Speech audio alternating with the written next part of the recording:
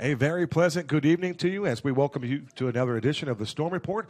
This is episode 10, season number 2, and we welcome everybody inside the Tower Grill here on the campus of Arizona Christian University. I'm your program host, Kevin Derryberry. On the other side is my broadcast partner, Mr. Ed Cole, and the man in the middle is the head coach of ACU football. Jam-packed program once again here this evening. We will be delighted with the presence of ACU women's and men's swim coach, Mr. Brad Herring, will join the program, as well as talk a little wrestling. We're going to take it to the mat with Michael Butterfield. So some great things happening for both programs, and we'll talk all about it here on the show tonight. Without further ado, let's welcome in the head coach, Jeff Bowen. JB, good evening, sir. How are you? Good. How are you guys? We're doing fantastic. Excellent. My man, Eddie Cole, how are you? Good evening. We reunite KD, once Coach? again. Yes, it's been a while. Everybody's clad in red tonight, so fantastic. Good. We got the red memo. First and foremost, Coach Bowen, the author of Team Number 9, if you would, just elaborate a little bit. What an electric season, one that we will remember for a long time. And you talk about people building, cultural enrichment, all that. You talk about some incredible people that you had a chance to coach this year. It was a special group. It was probably one of the most gratifying seasons I've had in 35 years of coaching. There's to go from where we were at the beginning of the year to where we finished up was an amazing journey, and just the guys, the players, and the coaching staff to be able to do what we did and to finish conference champs and play in the the championship series again was special for sure. And, of course, you pulled out some more hardware, Sooner Athletic Conference champions as well. Yeah, we get to design ring number 4, so that's kind of cool. So that's exciting. The guys, it's a well-deserved honor, and so that's kind of fun. And so we'll do that, and then, we'll start working on one for the thumb. Very good. All right. And also some breaking news came out today. More hardware, I guess, giving out 18 of your players were selected to the All-Sooner Athletic Conference team. Tyler Duncan, Manny Higuera, 2 first-team All-Sooner Athletic Conference players. 18 of your guys got achievements for being on this All-SAC selections, Coach. Yeah, I'm excited for the young men to make All-Conference. I mean, accolades are for players that play the game, and I'm excited for the young men who made it. You're never 100% happy with when a team comes out. You always think your guys deserve better, and Absolutely. It's no different this year. And unfortunately, it is what it is. Coaches vote, and it is what it is. So, but my guys, I wouldn't trade them for anything. They're outstanding. They've done a great job, and they deserve every honor that they receive. No question about that, Coach. I'm curious how it works when it comes to the voting for the coaches. Who puts that on? Because I just disagree. So I just want to. Are you biased? I don't want to homer up, but I just want to say, hey, I think Joe Prudhomme with Tex West is certainly could share the honor, and this is my opinion, but I thought to win 7 straight, to come back and win the crown and have a share of the crown, to get your team in the dance. Was pretty impressive. Again, under adverse conditions. So I thought I was shocked that I didn't see your name there. To be honest. Well, I appreciate your thoughts and feelings. Joe's team, they were outstanding this year. Absolutely. And Coach Maddox, I tell you, he does a really really outstanding job at Louisiana Christian. To be honest, he would be a top pick in my eyes also. So it's all subjective. It so. is, I appreciate the thoughts, and congratulations to those 2 gentlemen on their seasons. And the bottom line is we preach team here, and our team had an exceptional year. 8-2, conference champs. And then playing in the national, be the team that played and represented the conference in the tournament. We take that every year. So. We'll leave it at that, and we'll just leave it at that. Okay.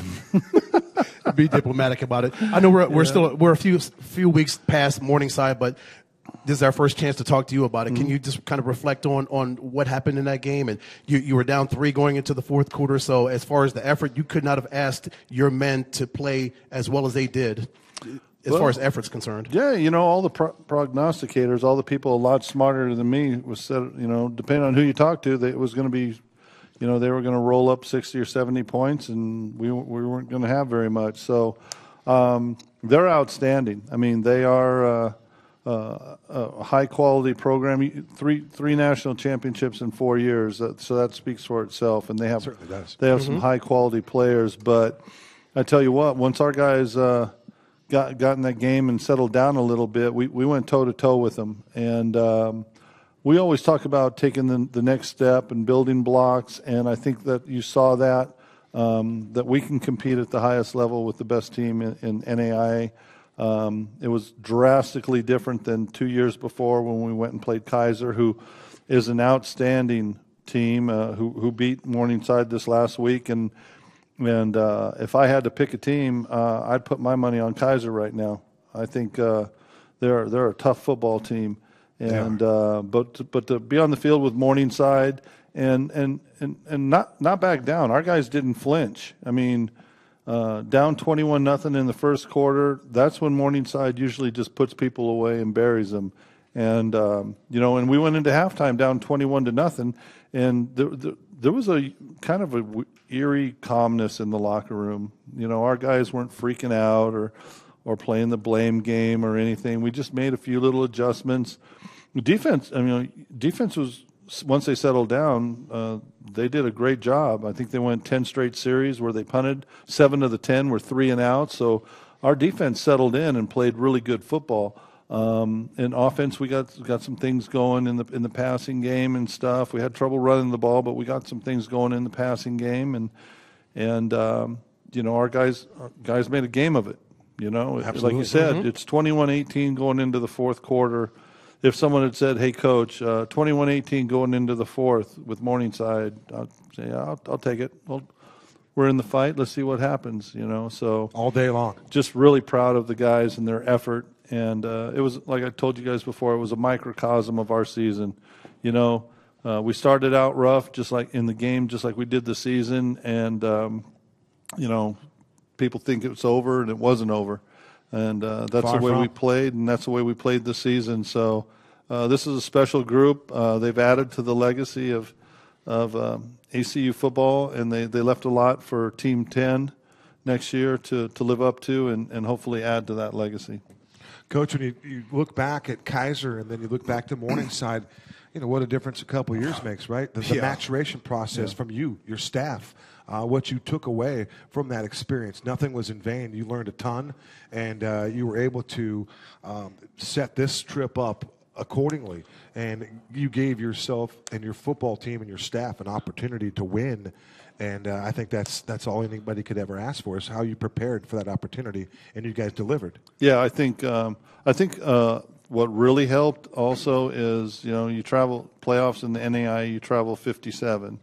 That's what you're allowed. And 24 of our 57 played and was on the field in that Kaiser game. So they learned a lot. Sure. And they learned, what they really learned? They learned what they didn't want to be. No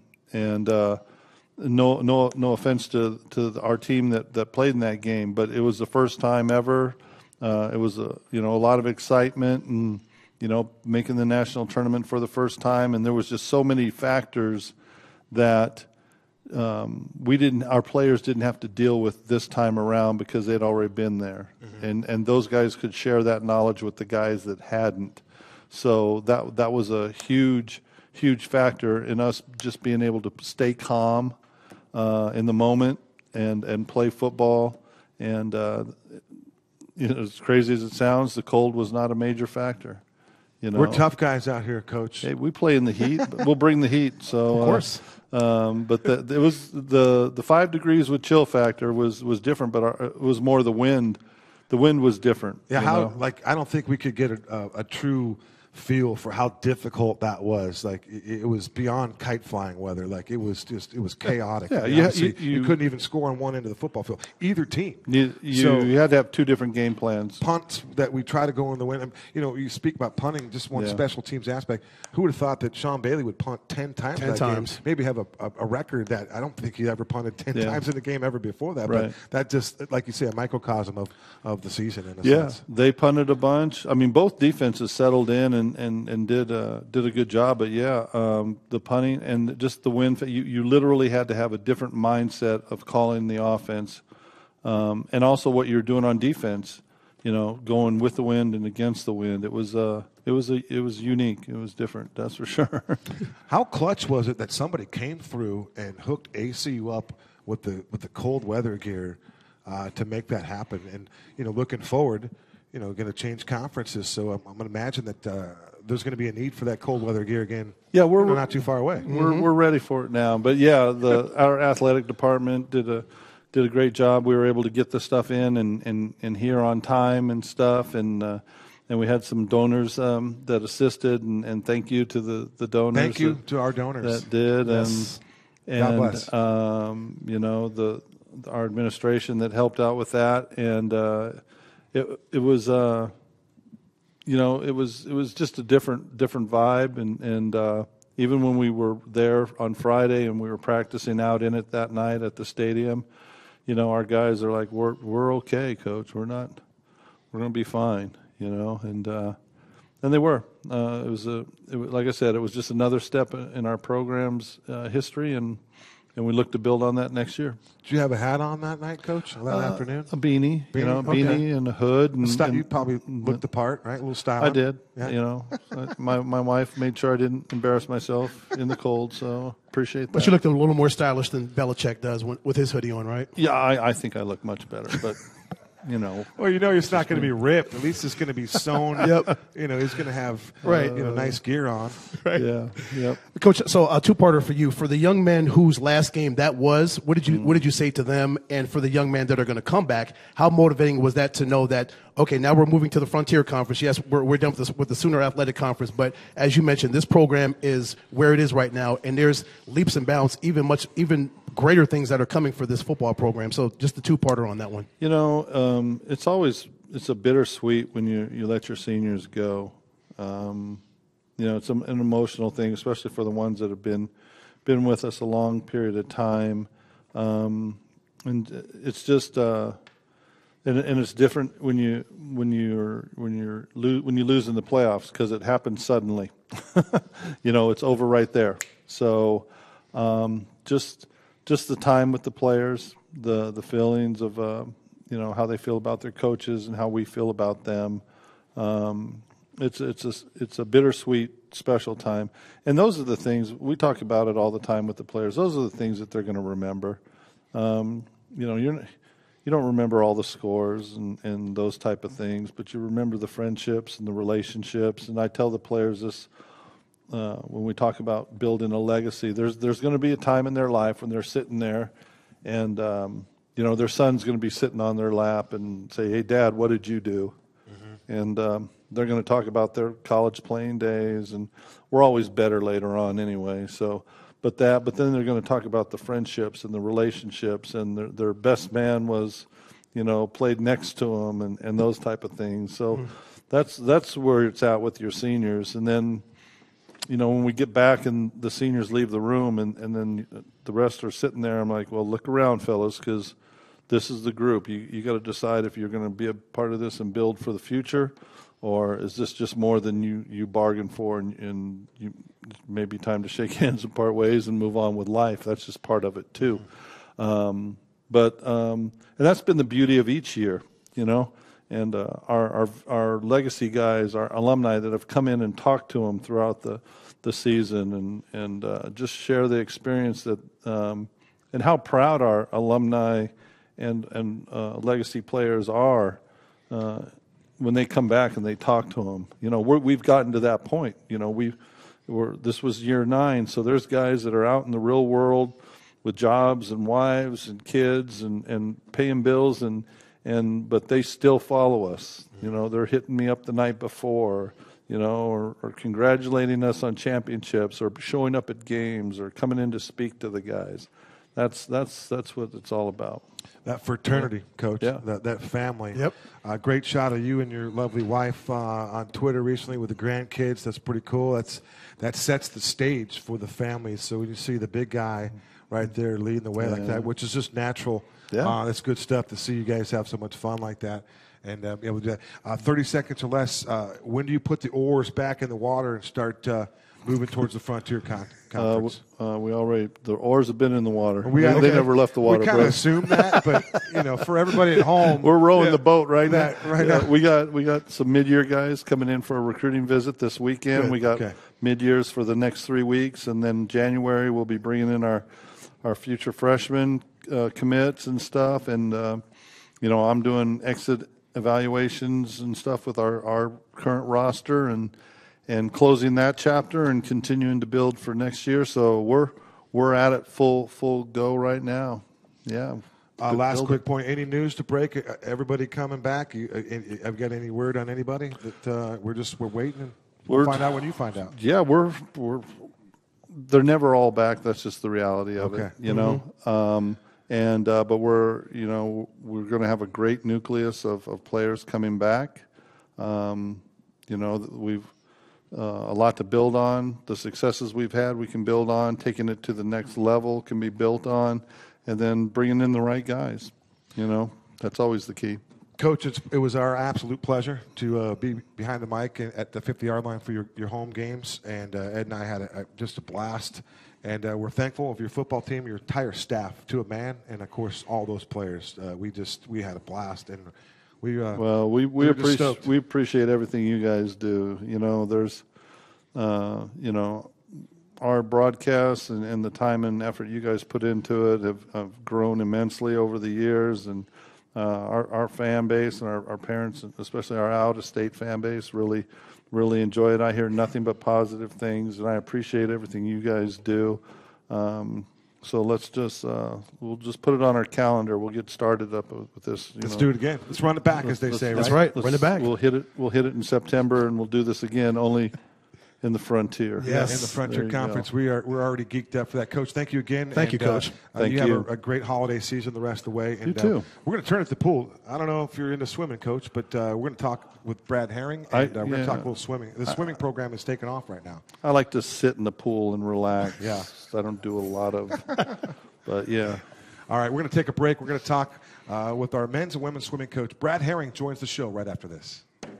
Roll Storm.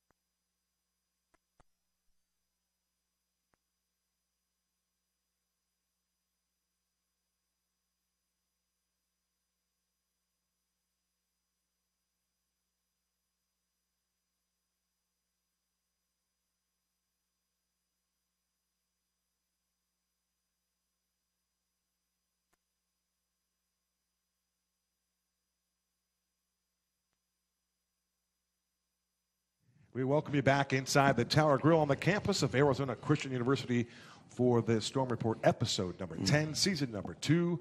This is the Storm Report for Monday, November 28th. Can you believe it, Coach and Eddie? We're already through November. My goodness. It's crazy. 2022 has been an absolute blur. Coach, congratulations now on your third year. Things are going well in the pool, my friend. Yeah, they are. We're building the team up, men's and women's. When we started out here, we didn't have a pool. And thanks to Hobby Lobby and ACU connections and God's blessing, we got a pool so we can train. And it's working out really well. We're getting some new athletes that are upping the bar on workload and different diverse events. That there's many events, as you know, from the Olympics. So got to cover them all. Did I see somewhere that we have the ACU Aquatic Center? Is that new? Something fairly new? It's with the Firestorm Rec Center, and Hobby Lobby donated $3.5 million to buy the whole thing for us. Great. So how about that? Wow. we have water, and the first year I was like, I know how to coach. I've been around the world, and it's hard to recruit without water. You gotta have some juice, right? Swim in canals and whatever we got to do, but. And I wanted to have some fun with Coach Herring. Of course. Just make sure that Coach Herring was qualified, right, to be our head coach here at ACU. Oh, Of he's course- qualified. Of course, guys that are in a different pay category here have made that decision, but we know he's qualified. But how about a degree in physiology at Arizona State University? And then how about a 4-time All-American at ASU?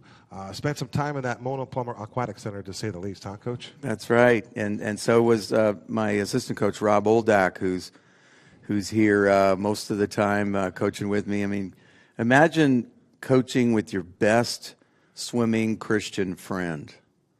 So don't tell my boss, but it is really a hobby.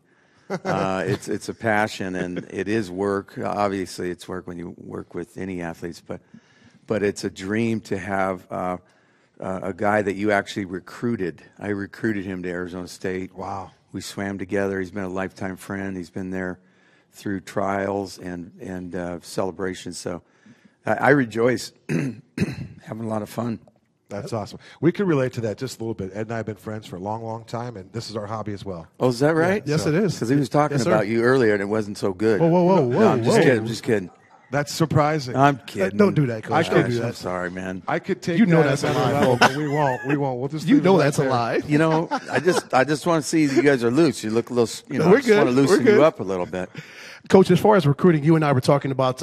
You said you've got a miracle player, a miracle swimmer on your ladies' team, Katerina. Yes. Tell us about her. She's from the Ukraine. Yes, I mean, they're all miracles, of course, but it's a miracle story that she got here, because when that war started 10 months ago, I guess it was, you read and you can become indifferent about, watching on TV what Russia's doing, what Ukraine's doing, and you're seeing bombs and all that, and it really got to my heart that, Lord, how can I help Ukraine out? You feel so really apathetic after a while, and so I prayed, and all of a sudden it was maybe a week later, I get an email saying, "Hello, my name is Katerina. I'm a swimmer. I have a 4.0.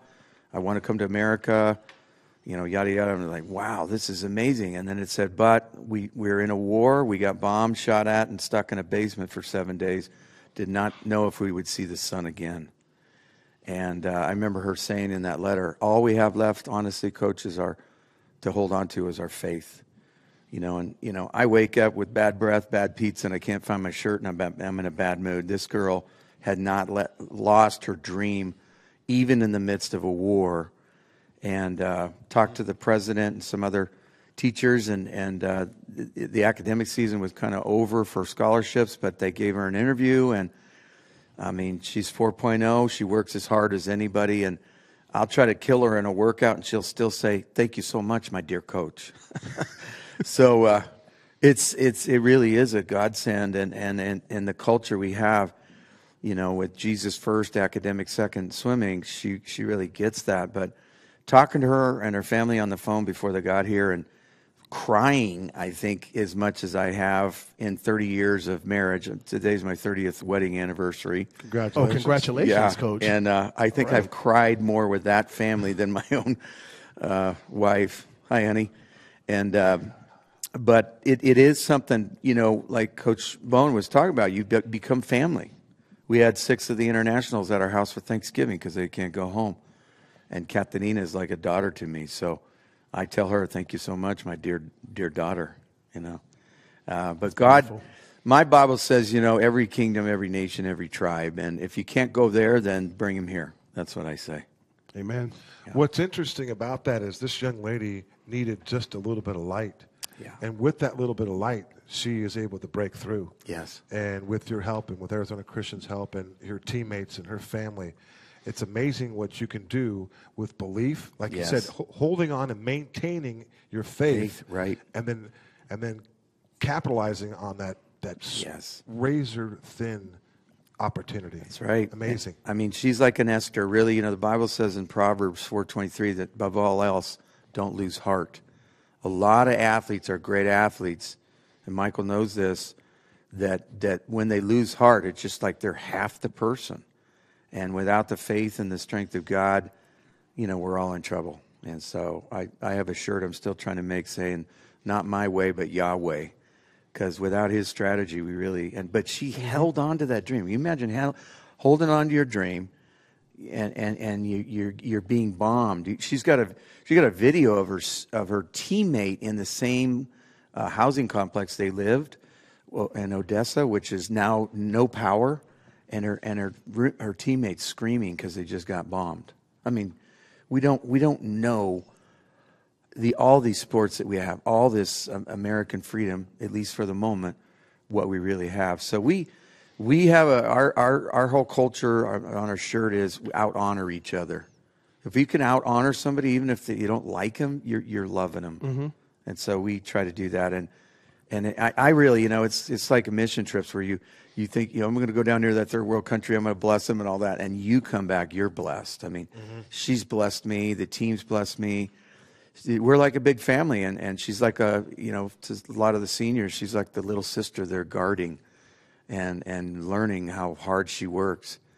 So I'm excited about that flavor on the team. I invite it, and we do have Americans. Some people say, you just have foreigners. No, we have 9 internationals, and the rest are Americans, and they complement each other. So it's great to see. That was one of the questions I had. With the different cultures in swimming, again, are there some commonalities with those cultures? I mean, I'm going to ask you about the pools in a minute, but are there different? Did they learn how to swim in a different way? Did someone give them different tools to work through? Yeah. How does that whole thing work? Yeah, cultural things are really interesting. I mean, I coached in Brazil, and I learned a lot of things not to say and a lot of gestures not to do. But it's interesting, like, for example, you would think in Europe, like we've got Belarus, we've got Ukraine, we've got twins from Belgium. You would think that they would be more used to the cold. They're the ones freezing at morning workout tomorrow, in the morning at 40 degrees, and the water's maybe 78, 79. The Americans here in Arizona are used to outdoor pools. Mm-hmm. They're used to all indoor, so it's all climatized. So okay. But also rules, Europe follows FINA rules, and the NAIA is NCAA rules. So every so often we have disqualifications on, we saw it in the Olympics, and it's got to be right, and it's like, they do that in the Olympics, but you cannot cross a lane in NAIA. So, but it's a culture that we learn from each other. And, not that you want to get disqualified, but it makes it richer because, like even at Thanksgiving, I asked each student, what do you love about your country the most? And they went around and told cultural things that were very important to them. Interesting. Yeah. That is so cool. Well, Coach, the culture is sure working with your men and women. You guys had a great meet over at Moon Valley over the weekend. Yeah, the we ladies did. and the men both showed out. Tell us about about the weekend, how great it was. There every so often there's a competition that's so sweet where nobody walks away sour, at least that I saw, and I didn't try to close my eyes. But, there are times where, and swimming is just so objective. I mean, it's a time. You're going to get a time, and you know your best time. And I tell the kids, you need to know your best time shaved and in a compression suit. You need to know your best time in season when you're tired. You need to know your best time when altitude. You need to know your best time when you're hairy and, you're just really torn down. But we went there, and we didn't have all best times. We had some great swims.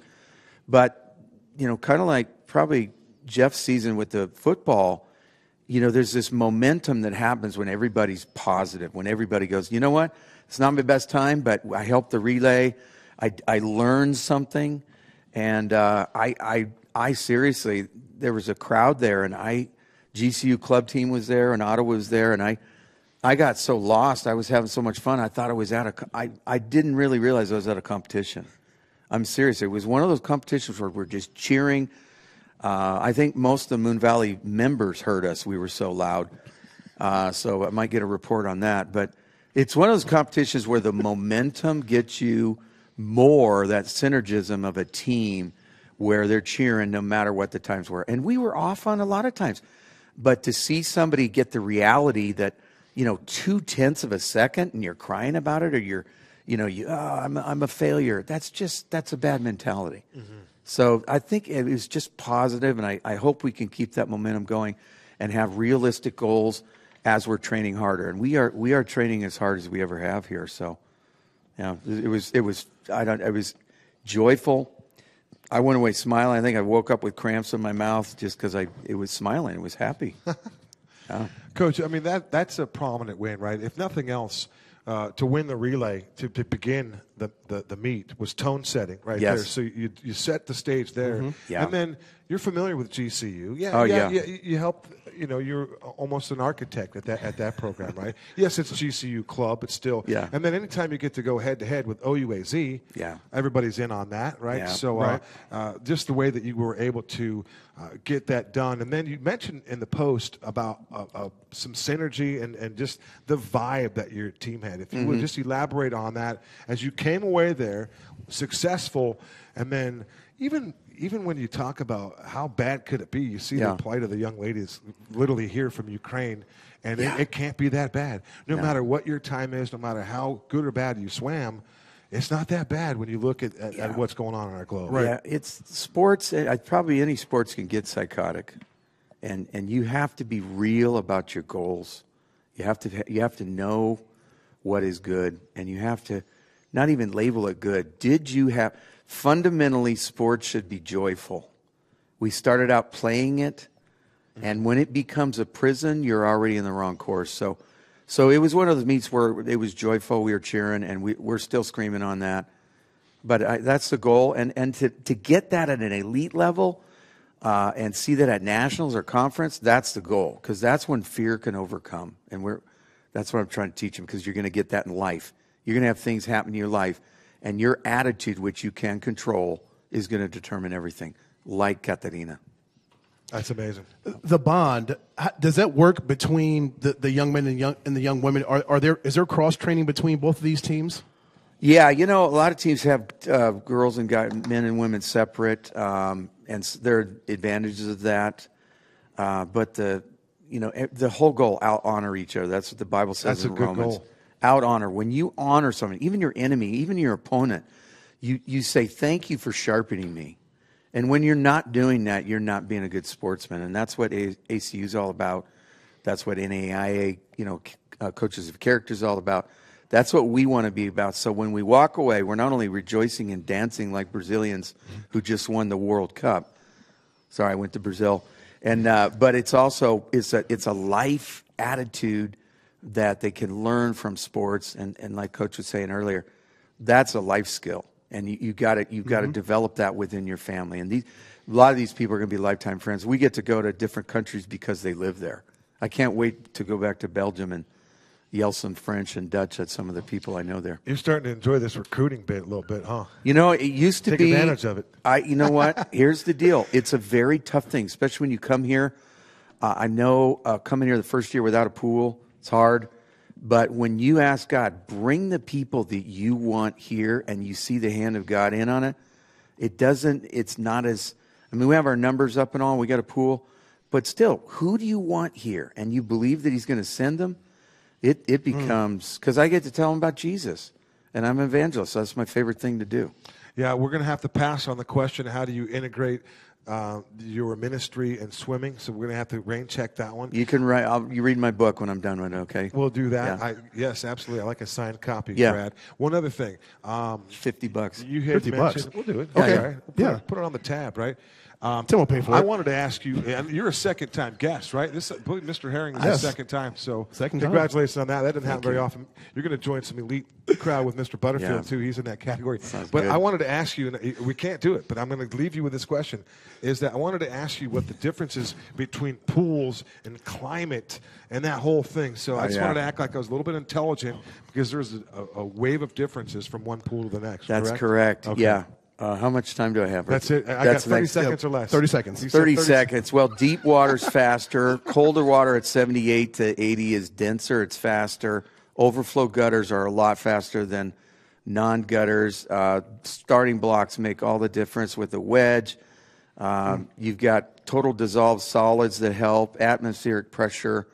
Width of the lane lines, are they 6 feet or are they 8 feet? Water buoyancy. Buoyancy, salt water is no longer allowed for world records. So there's a lot of factors to it. But, bottom line is it's the heart. Because once it's all standardized, everybody's got the same water. You know what I mean? So Yeah. you can't go, oh, yeah, the water wasn't dense enough or whatever. Shut up. Keep going. Same water. Hey, it didn't bother Michael Phelps, the most decorated swimmer That's right. we've ever. Not at he all. Swam through all that. Not that we adversity. know of. And he ate McDonald's. That's what he said. Brad Herring, our guest, a wealth of knowledge, great story, warm, fuzzy stuff. But come on out to the Aquatic Center and take a look at these men and women and support them. We had a blast with Mr. Herring here. He's also a former devil. You can't go wrong with that. All right, we're going to talk a little wrestling. We're taking it to Matt with the Butter. Mr. Butterfield, straight ahead. Don't go away.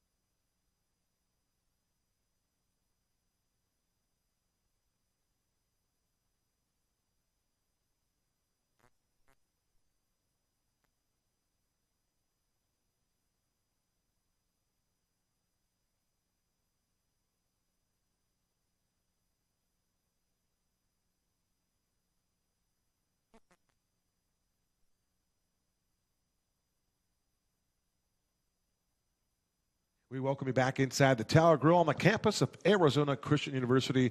Joining us on the panel, we're going to talk a little wrestling. It's Coach Michael Butterfield. Butta, how are you, Michael? Congratulations on your team's early success, and we welcome you back to the program. Yeah, I'm doing great. I'm happy to be here. I really appreciate you guys having me. Absolutely. It's our pleasure. 3 times, so that's a hat trick for you. So I know that there's a lot of exciting things happening. So the first thing we want to do is just meet some of your guys. Let's learn about some of the players that we can get attracted to, that we can start to follow a little bit. But 3 guys are right now on the surface of potentially entering the NAIA top 25, and that's newsworthy for you and your program. Yeah, no, and I mean, first off, if I could talk about every single one of my guys, as the kids like to say, they're all dogs. And that's dogs in a good way. Yeah, and and I love every single one of them. At 133, we have a freshman, true freshman, Terrell Kinlachini, right outside the top 25 at the moment. He just took 3rd place at the Life University Open, probably one of the top 3 toughest NAIA tournaments in the country. Took 3rd place. Wow. His only loss was to a guy from University of North Carolina. And then Carlo Castanaro is ranked in the top 25. He's number 17 at 165. Okay. He made it to the national tournament last year as a freshman on the mat. And made it to the round of 16, so having a great start to his season. And then Caden Martin, who's also a freshman on the mat. Wow, so this youth, you've had an insurgence of some youth here, and they're paying off right away. Yeah, no, I mean, it's hard work. Every single one of our guys shows up to practice, works, every single day, is coachable, and I have an amazing assistant coach, Jesse Hillhouse, who's just, and Nate DeSantiago, Cody Davis. All my assistants are amazing, but I just have game changers all around these guys, and it's making huge differences right away. Outstanding. Yep. Coach, even before you guys went to Atlanta for the Life U Open, you went up to Prescott and performed really well at the Mile High, at the duels and the Open. So give us a recap of that. You swept the duels, and then your team came out and played out and performed outstanding. Yeah. As far as achievement goes in the Open. Yeah. No, I mean, we at the duels we went 3-0. We dominated 2 of the duels, one of them being Simpson, who's in conference, and then we beat New Mexico Highlands, Division II team, and who is a high quality team from New Mexico that recruiting wise I compete with for a lot of kids. So no, it's great just to have the momentum building here at the beginning, because we're really right at the beginning. So the fact that we're off to that hot start, and then just wrestling 2 days in a row, that's how the conference tournament and the national tournament are held. So we wrestled duels the first day, tournament the second day. Our guys showed up ready to go, and national level competition, top 10 teams in the country. Every single guy showed up and was ready. I think we had 6 placers, I believe, so out of the 13 that we brought that day. So. For those who may wonder, what's the difference between duels and an Open? What are the differences? Yeah, so a duel is just one team versus one team. You wrestle 10 weight classes. So even though there's an individual match score in each match, there's a team score. So if I beat somebody 2-0, I get 3 points for the team. If I pin somebody, I get 6 points for the team. So obviously pins, things like that are more valuable. So we try to really get our guys good on top. So okay, Coach, you mentioned 10 weight classes. Wow. Just out of curiosity, at one point in the Olympics, the Greco-Roman and like in boxing, heavyweight was the division that people really want to clamor to, and that was the one that moved eyes. But in wrestling, 10 different weight classes. Is there one more exciting than another? Yeah, I mean, it kind of depends what you like. I'm a little biased. I wrestled 149. Okay. And so, obviously I like watching the weight class that I wrestled. You kind of compare, Sure. But, if you like action, man, 125, 133, it's just high pace. Like, so those kids Tempo. can go. So if you like action, we live in an era now where scrambling, right? So you get in these crazy positions, you can wrestle through and end up getting takedowns. If you like that stuff's really good. If you like just some big, powerful, wrestling, guys getting after each other, heavy hand fighting, those upper weights are kind of depends what you like. So, yeah. But when you got 10, there's a little variety there for everybody. So come out and watch and learn, and maybe you'll pick up a preference there. Yeah, and you know what I love about wrestling is every single one of our guys has their own style, their own way of wrestling. It's my job to, empower them in that style, also give them new tools to use. But, even however many years I am into this sport and coaching, I'm learning every day. I'm learning from our guys. We're learning from each other. It's very, the whole moniker of iron sharpens iron. Sure. Very, very real, and it's not just between the wrestlers, it's between coaches as well. We're all here to get better. You mentioned you've surrounded yourself with a great staff. Yeah. Yeah, no, my assistant coach, Jesse Hillhouse, he was a Division II national champion at CSU Pueblo. Phenomenal technician. Coach Nate DeSantiago, that guy gets on the mat with those guys every single day. I was wondering if you did that. Last night I was thinking about this. I wonder if the coach gets out there and Oh, grapples yeah. with these dudes. You get out there, don't you, Coach? Oh, yeah. Oh, of course. I had a black eye about a week and a half ago. Really? So you'll often see me at duels and meets. I'll be wearing a suit, and then I have this big black shiner. So, yeah, it's just part of it. I broke my thumb about 2 months ago. It's finally healed. So it's literally part of it.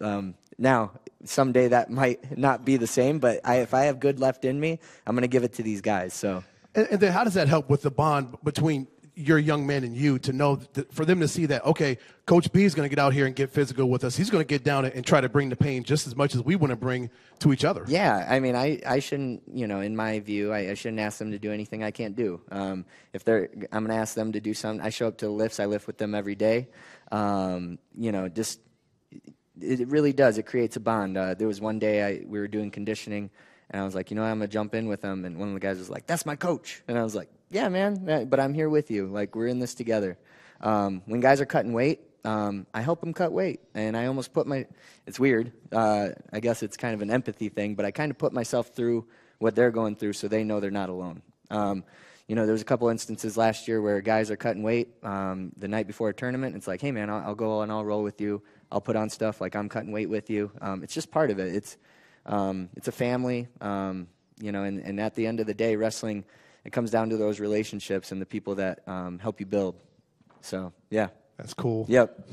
Coach Butterfield, I think I don't know if we asked this before, because if we had, this has been your third visit with us, yep. so it could be a question that is repetitive, but the weight cutting part, that this can't be easy. Yeah. How do you interact with that, and then what's a typical plan of attack if someone needs to shave, let's say, a half a pound or 1 pound? I mean, it might seem simple, but that also may seem like it would be very difficult. Like, I probably would have a hard time trying to lose a pound in the next 24 hours. Yeah. Maybe I could do it, Ed, but I don't know. At the end of the day, hard. I think that there's a lot of excuses why somebody doesn't wrestle or doesn't like wrestling, but the real reason to me at the end of the day is it's a lifestyle. You get done with practice, and you're not done. What you eat, how you work out, the extra conditioning.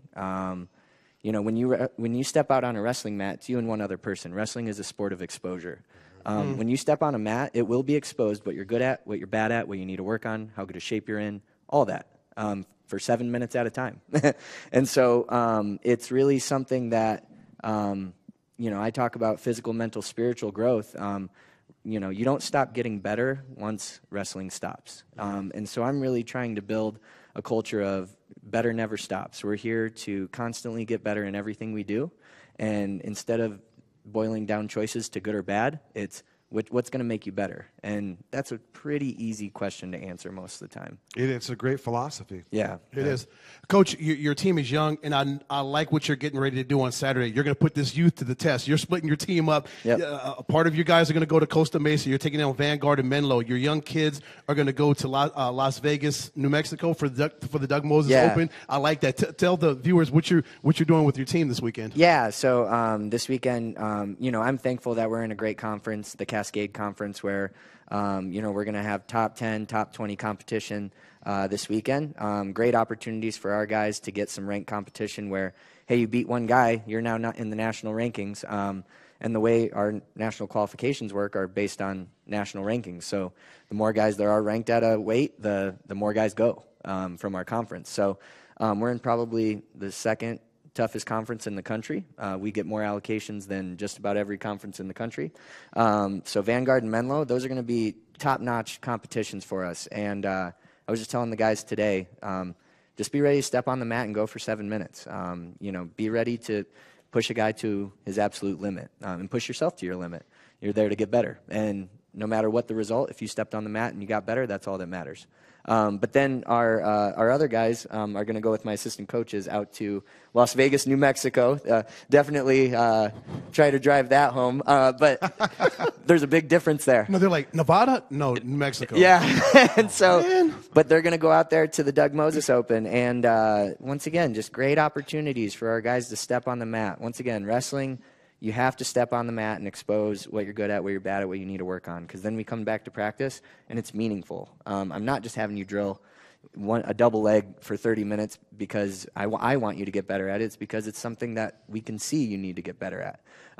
So giving opportunities to our guys, we have a bigger team this year, and just having the opportunity for everybody to step on the mat is what wrestling's all about. Like, get out there, make memories, get better. So, Coach, you mentioned the numbers. That means if you have more bodies to work with and more opportunity there, that means that the recruiting has, in the last year and a half or so, has also improved. Yeah. And you've got some, again, we talked about the youth here, but now you have this nice balance of some elder statesmen, some kids to bring in some new energy, competitive kids at that. Yeah. So how's that part going for you? How is the growth surfacing here at this point in the season? Yeah, first off, I love recruiting. I love people, so I don't think that's by mistake that those things go together, that I actually enjoy that process.